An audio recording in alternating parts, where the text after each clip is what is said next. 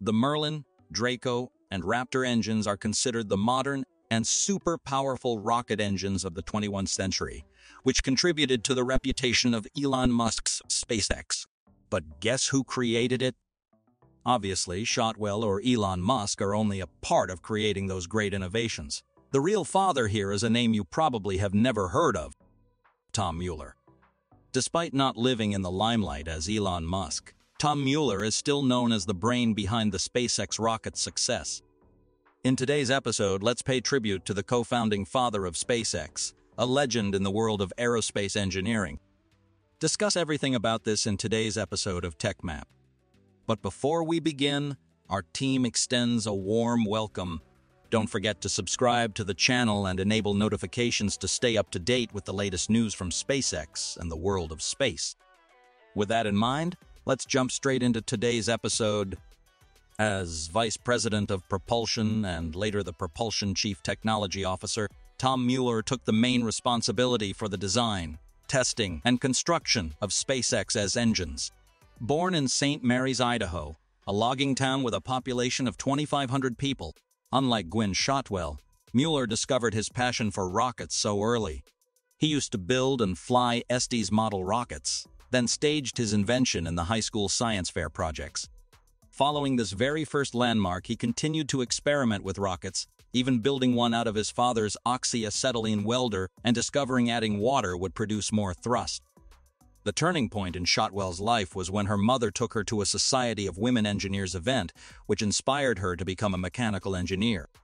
Meanwhile, for Mueller, was when he arrived in Los Angeles that the splendor of this city captivated him. He knew he should become an engineer instead of working as a logger like the rest of his family. Mueller compares his story to that of Homer Hickam, who grew up in a hardworking family and went off to be an engineer instead of following in his father's footsteps.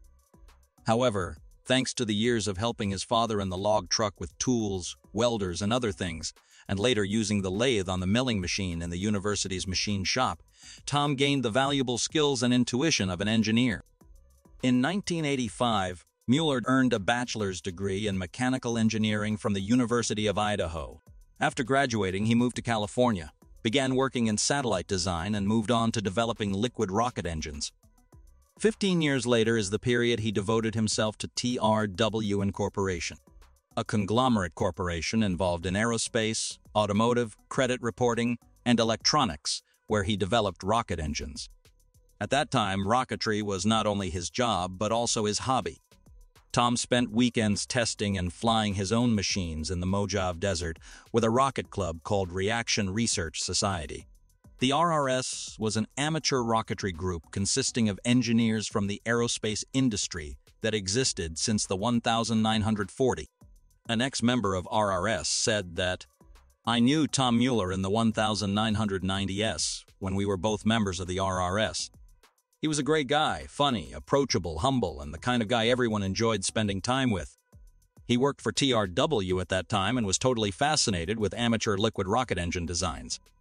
The cost and complexity of turbopumps generally made them the unobtainable holy grail for us amateurs, forcing us instead to fly pressure tanks which forced the liquid oxygen and kerosene tanks to empty into the injector plates in the engine. I have followed Tom's spectacular career since he left TRW and left the RRS to devote all his time to developing the magnificent engines now so famously and successfully used by SpaceX. Here's to Tom Mueller." The RRS Club is also the place that created the relationship between Tom and Elon Musk.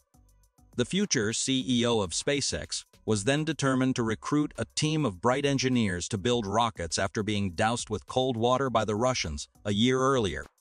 Elon did not know anything about rockets, so he really needed someone who lent his expertise in developing SpaceX, and Tom Mueller had everything Musk wanted. Working in a fledgling startup company such as SpaceX at that time was pretty risky for Tom. He was doubtful at first and even asked for salary guarantees before leaving his career at TRW Incorporation. He shared, "I was mid-career there, and so it was difficult for me to walk away from that. It was high risk, but I just had to do it." At SpaceX, Mueller played a key role in developing rocket engines, including the Kestrel, Merlin, Draco engines, and the initial Raptor engines. Kestrel was a small liquid oxygen and RP-1 pressure-fed rocket engine that powered the Falcon 1 upper stage, being developed in the 2000s. Kestrel was built around the same pintle architecture as the SpaceX Merlin engine, but does not have a turbopump and is fed only by tank pressure. So far, we do not see Kestrel anymore because it was retired with the birth of the Merlin engine and Falcon 9 version 1.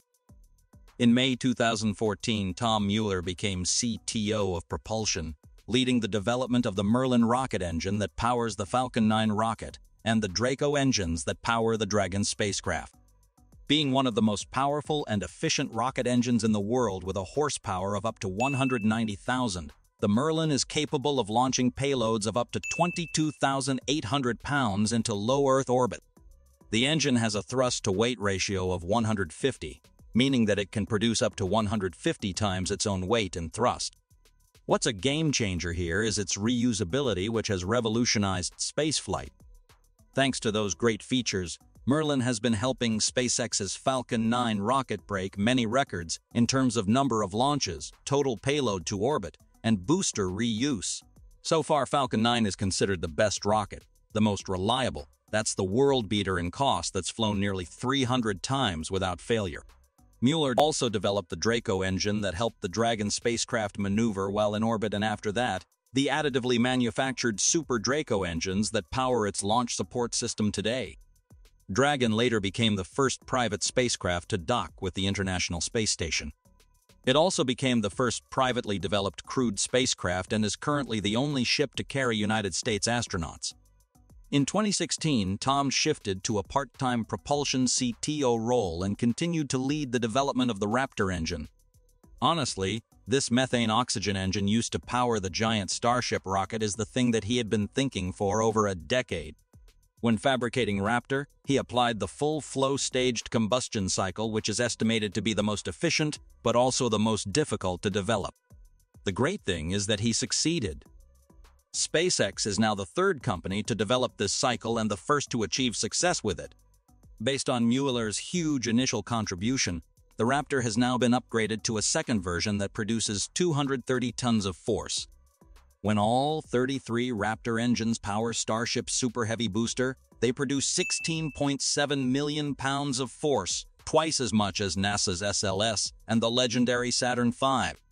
Their power and reliability have been proven through Starship's IFT-2 in November. The success of IFT-2 paved the way for further upgrades on Raptor. Elon Musk promised that the next-gen Raptor engine would be robust enough not to require a heat shield, would also have more thrust, higher ISP, and many other improvements. Although SpaceX is where Mueller had the opportunity to fulfill his childhood dream of building rockets, this is also where he once worked for an insane boss. In his memory, Elon Musk managed SpaceX through aggressive scheduling, a learn-by-failing mantra, and taught his employees to never say no to him. And the one thing I noticed, if people were negative, they were not in the next meeting. He said, a company is a bunch of vectors. Each person is a vector, and they need to point in the direction that you want to go. Per the Elon Musk biography by Walter Isaacson, on presenting an already cut-down schedule for a Merlin engine, Musk complained that they had to move faster. "How the fuck can it take so long?" Musk asked. "This is stupid. Cut it in half." When Mueller told him that was impossible, he was held back after the meeting and told that if he wanted to remain in charge of engines, he should give Musk what he asked for. "I learned never to tell him no," Mueller says. "Just say you're going to try, then later explain why if it doesn't work out." Mueller supposed the sense of urgency was Elon's biggest weakness. If you give them a schedule that's physically impossible, engineers aren't stupid.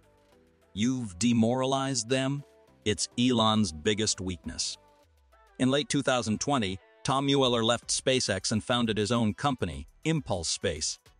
It's building a spacecraft that can cost-effectively deliver multiple payloads to unique orbits from a single launch, per its website. As a goodbye, he tweeted on X that, "I retired from SpaceX today. Thank you." At Elon Musk, it was quite a ride.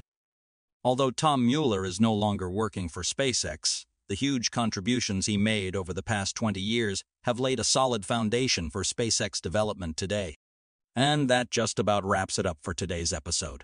Make sure you subscribe to the channel and turn on the notification feature so you don't miss any space-important updates. Your support is our driving force to continue delivering high-quality content. Thank you, and we look forward to seeing you next time.